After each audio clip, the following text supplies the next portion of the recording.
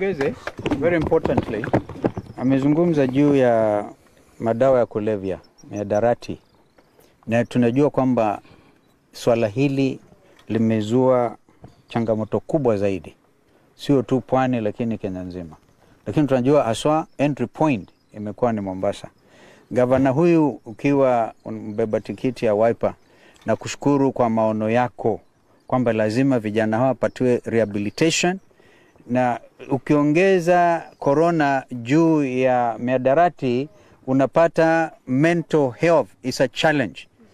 Kuna senator anaitwa Sylvia Kasanga alipeleka mswada huu hadi kwa jumba la Senate, and we want now to tell you that mental health, watu wengine wamepata changamoto kubwa zaidi.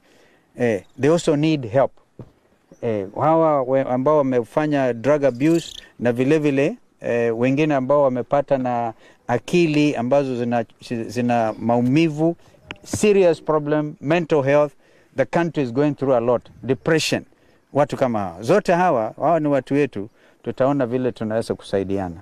Na pia ya mwisho, na wasii wakaaji wa Mombasa, Wiper Democratic Movement yajulikana sio tu hapa Kenya, duniani kote, kwamba sisi ni wadhamini wa amani. Tunawaletea gavana mwenye amani tupu. Kwa hivyo msifadhaike.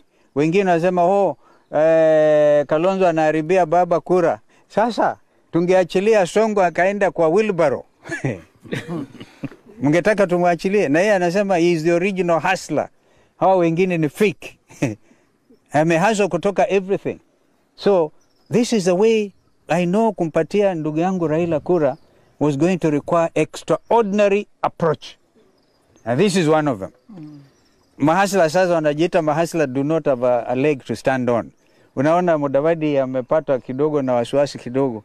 Naona ndugu yangu akisema 47 presidential candidates wametumwa na serikali. Serikali gani? Hawa ni wananchi wa Kenya ambao wako na haki. Wako na haki ya kuitisha vitu vyovyote vile ambavyo wanaweza. And therefore, these are serious, in fact is a serious abuse. Kusema mtu anataka kuwa president ati ametumwa na deep state or whatever they want to call it. Hakuna kitu kama hicho. Wameanza kuona pengine watashindwa. Washinde tu kwa amani. And after that Kenya inaendelea kama nchi moja ya ajabu. Asanteni. Kuna swali lingine? Mwisho. Thank you.